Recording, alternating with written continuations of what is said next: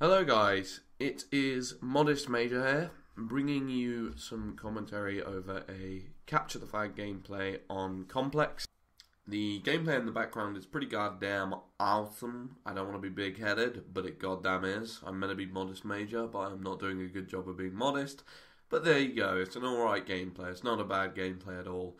I'm splitting it into two parts. It's a 15-minute, 40-second Capture the Flag gameplay. It basically runs until sudden death and then goes over the time limit. It's the longest good game I've ever had, on any game for that matter. I would probably say it just goes on for a long time, and I managed to get a fairly nice score. I won't spoil the score until the end, but yeah, it's okay. Now, seeing as this is a two-part commentary, I thought this would be a good time to discuss a rather hot-button topic that is quite often talked about amongst the Halo community and is rather a contentious debate, and that is whether Halo 4 is a good game. Is Halo 4 a good game? Is Halo 4 better than Reach? Does Halo 4 size up to its competitors in Halo 3, 2 and 1?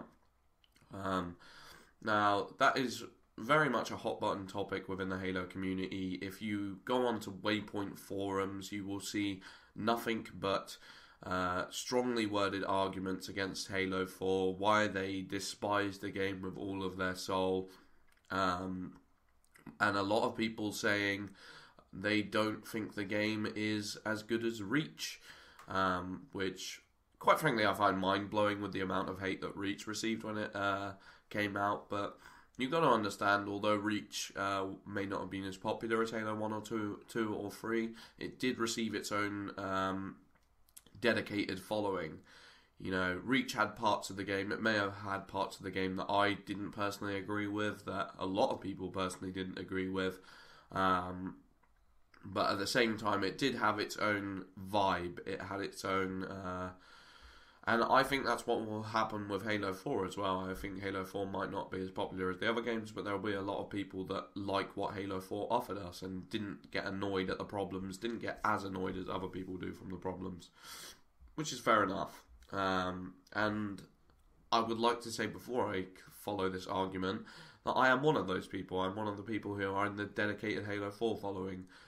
I wouldn't say dedicated, I wouldn't say I love the game and I know the flaws of the game. I'm not going to sit here and pretend that Halo 4 is some majestical game with no problems and it's the best Halo game. No, I don't think that, and I probably don't even think it's as good as Halo 3 or Halo 2, but at the same time, I get a lot of enjoyment out of this game, and I feel like the problems within this game are I feel like people are making mountains out of molehills in some respects. Some respects I understand where people are coming from, such as ranking system, but some respects I feel like people are over-exaggerating problems, especially from the Reach dedicated fan base. I feel like they're not willing to overlook stuff that they would have been willing to overlook in Reach, and I don't even know why.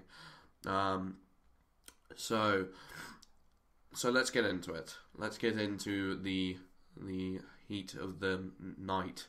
I don't know what the hell I'm talking about, but yeah, let's get into the main argument. Now, one of the first things that will come up is ranking system, and if someone said they didn't play Halo 4 due to the ranking system, I would understand that. I can get behind that argument, and to be honest, at one point I was kind of in that, tent as well. Having no ranking system sucks. There's no way around it. They say they're going to bring out CSR soon, which is going to be a Halo 4 specific ranking system, but that it's only going to be viewable on Waypoint. Now, I understand marketing. I understand that these companies want to make money and they're trying to generate traffic for the Waypoint app. But my argument in response to that would be, would you rather not generate traffic for your actual game than the actual Waypoint app? The Waypoint app probably doesn't generate a eighth of the cash that a ranking system would generate in bringing back people to the game. I know so many people who have gotten off this game because of a ranking system. I know so many people who have talked to me and said, I would go back on Halo 4, but I don't get a ranking system and I don't see the incentive of playing anymore. I just wish they did it. The amount of players who have said that to me is quite frankly ridiculous.